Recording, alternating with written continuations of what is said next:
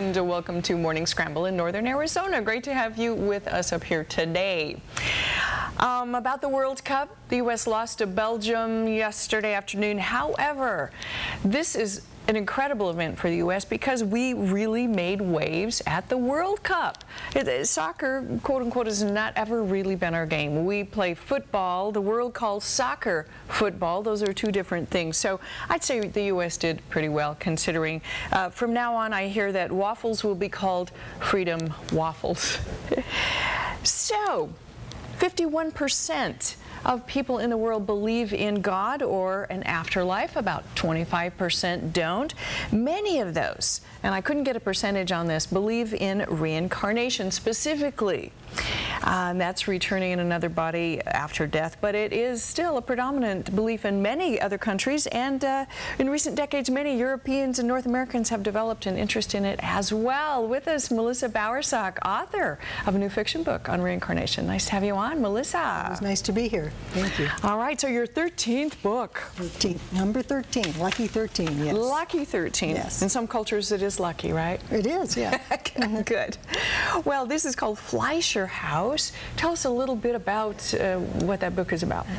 It starts out with a young woman who's visiting friends in Germany, and she finds a very, very small concentration camp, not one of the big ones at all, that's been turned into a museum, and she decides she wants to go tour it. And while she's touring it, she has a spontaneous past life memory of being murdered in that camp during the Holocaust. Ooh, intense, huh? Yeah. Yeah, pretty intense. Okay, where'd you get the idea for this, Melissa? Do you know what? I actually got the idea from a friend who had a similar experience, was in Germany, and had a vision or whatever of people hanging inside a building. And it just kind of churned around in my brain for a while, and fascinating. Yeah. But this has kind of been a research subject of yours for a while as well. You're a certified hypnotherapist, and do you specialize in past life regressions? Or? I do, yeah. I do all kinds of hypnotherapy, but I love past life regressions. I think they're just fascinating. How do you feel about them? I mean, are they, you know, really authentic memories, do you feel? My opinion is they are, at least the ones that I've viewed. I've seen about 20 of my own past lives, and I see them as memories. Now, I have treated people who don't believe in reincarnation, and that's fine. You can still use the process and use it as a metaphor for whatever your issues are, because a lot of times you can go back to past lives and it can shed light on the issues in this life. Because you're still the same person, right, theoretically inside. Right. The same soul, but just a different structure. Yes. And if you haven't resolved an issue in a past life, you can still resolve it in this life. Uh-huh. Yeah. So is Fleischerhaus sort of, it ties all that kind of idea in? Or where'd you go with that? I actually, once I got into the book, I actually did not pull in that thread of tying up issues with past lives. But then there is that also, because in the book, the woman has the chance to confront the one who killed her in the past life. So it is sort of a therapy kind of a thing. Yeah. Because why would you say people don't remember past lives readily, except maybe in hypnosis? You know, I'm not sure why. It seems to me there must be some mechanism for that it would be confusing. I don't know. Children are very good at remembering past lives. And I had a friend tell me that one time when her son was about 5, they were driving in the car somewhere, and just out of nowhere he said, "I'm glad you're my parents." And she said, "Well, we're glad you're our son." And he said, "Yeah, it was either you or the Japanese people." What? How old was this kid? He was like 5. You know. You were the Japanese people. Yeah. So, oh, I love it. Yeah. Well, and researchers are beginning to do research on reincarnation versus these children. There's a movie out, Heaven is Real, about a young kid who was very small. He was like 3 or something, and had a near-death experience and came back with stories of like the afterlife. It actually wasn't the reincarnation so much, but certainly moving on and you know, running into those folks that were in your life before. Yeah. So, you know, a little different part of that. But is there any way to, and maybe this is probably what researchers are working on, any way to prove that reincarnation would be viable? You know what? I don't know if it'll ever be proven, because there's nothing physical to it. There's nothing that you can go and get something and bring it back. Quantifiable. Yeah. But like anything, I guess any spiritual, any religious, you know, how do you prove a spiritual or religious experience or a theorem and stuff? I mean, it's pretty tough. I guess that's the faith part where you have to take it on that, right? Well, you know what, thinking about it, when they choose the Dalai Lama, they try to, you know, once a Dalai Lama dies, they immediately start looking for the next one. And because they try to find him again before he gets too old. And I think the current Dalai Lama they found when he was 3 or 4 or something. And part of what they do is they take several objects and they lay out in front of him, some of which belong to his predecessor and some that had nothing to do with it. And he has to choose the ones that were his. Ah, and so that's kind of, I mean, that seems as close to proof as you would probably get. I would think so, yeah. I wonder if they've ever had a bad experience with their choice, or if it's always worked out okay. I don't know. So you've based Fleischerhaus. Now that means, Fleischerhaus, what does that mean in German? Fleischer is butcher. Butcher, okay. So it's the house of the butcher. House of the Butcher. Oh, yes, I get it. The Nazi concentration camp thing. Is it? Does it end up upbeat? I mean, this is a pretty serious subject. Is it sobering? What would you say?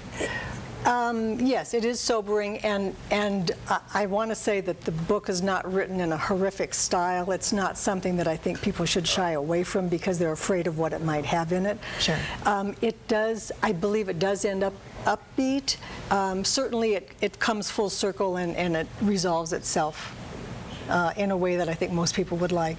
Right. Well, there's a lot of Holocaust stuff. I don't think there ever will not be, just because we should have reminders. We should be, you know, looking into it, exploring the human connection to something that could happen like that, which is, it still is. I can't even comprehend that it would. Did you? What did you experience writing Fleischerhaus? You know, what's interesting, and I go into it in the book, is the fact that we all have problems. We all have problems in our life.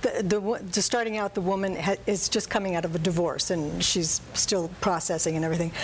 But then when she has this memory of being murdered, all of a sudden her day-to-day problems become very small compared to the murder. And then as she goes into it more, thinking about this one life that was taken during the whole of the Holocaust, and you've got this sense of macrocosms and microcosms and you know, it all kind of tying in and reflecting and giving everything perspective. Yeah. Wow. Well, as a hypnotherapist, obviously that gave you the idea for Fleischerhaus. Other experiences that have really, let's say, knocked your socks off or been really powerful, that you, even some of your own, obviously, have affected you? I have had some experiences that absolutely put me on my ear that I had to process for quite a while. One experience that I had was being back in Palestine and seeing Jesus. And I'm not a religious person, but I've always believed in reincarnation. But at that point, after having that regression, I realized I either had to accept the reincarnation and Jesus, or throw them both out, because I couldn't separate them anymore. Fascinating. Yeah. Fascinating. Well, that pretty much changed your life. Pretty much, yeah. But and also combining those two. I mean, history has it that Constantine, around in the 300 BCs, took all the reincarnation references out of the Bible. Exactly. You know. But although a lot of them are still there. Because when the disciples asked Jesus about the blind man, they said, who sinned? Did he sin, or was it the sin of his father? Well, if he was born blind, how could he have sinned unless it was in a past life? Yeah, so there's still some references in there. You can sort of see that kind of thing. Well, I was going to ask you, you know, what makes you believe in it, but I'm kind of seeing the whole thing when you have experiences. And how about emotions? Do you feel real emotions when you're going through an experience, a past life regression? You do, and that's the really, really strong point. What's interesting is some people see the past life in their mind.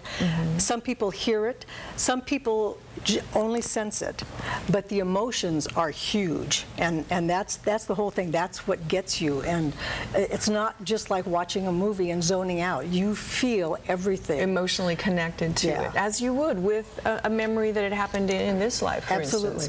You know, I mean, a memory can make you cry, it can make you laugh, but you feel it on a visceral level, your memories from this life. So you're seeing that same thing as people react in their experiences. Yeah, absolutely. Well, it's a fascinating thing. I mean, do you think that it's, well, North America, but in the Western world, let's say, I think this has not been a particularly popular belief because of our Judeo-Christian background and not connecting, you know, Jesus with reincarnation. Most people have not. Right. However, other parts of the world, it's huge. But I think things are changing just slightly. But do you find that when you talk about reincarnation, that some folks, it's like talking about UFOs or something, they kind of like, ah, you know? You know, there's always a few, but not to that degree. I think most people, I think it's prevalent enough that most people at least know it's there and they understand it basically, and I don't think it's that threatening to them. I really don't. It can be combined, as you're saying, with other belief systems that they've had. So. I mean, thinking that we only get one shot at it, that seems pretty harsh. I know, because you know I'm having a struggle with that, Melissa. I have a lot more things to learn and do. Well, yeah, don't we all? You know, otherwise we wouldn't be here, right? I know, and the clock is like running out. What? Not now. It's not too late. Yeah. Absolutely fascinating. Well, again, Fleischerhaus, 13th novel by Melissa Bowersock, very prolific, excellent writer. Thanks for joining us today. Thank you very much. It's always nice to be here. Can't wait to read Fleischerhaus, your newest one, and of course it's available worldwide. Yes, and could I say about the book signing a week from Saturday? Yes, absolutely. Yeah. When is that? Yeah, on the 19th at the Crystal Lattice, which is a gift shop in Camp Verde, from 10 to 12:30 p.m. Fabulous. You'll be there with your book, Fleischerhaus. I will. Melissa Bowersock, thanks for joining us. Thank you.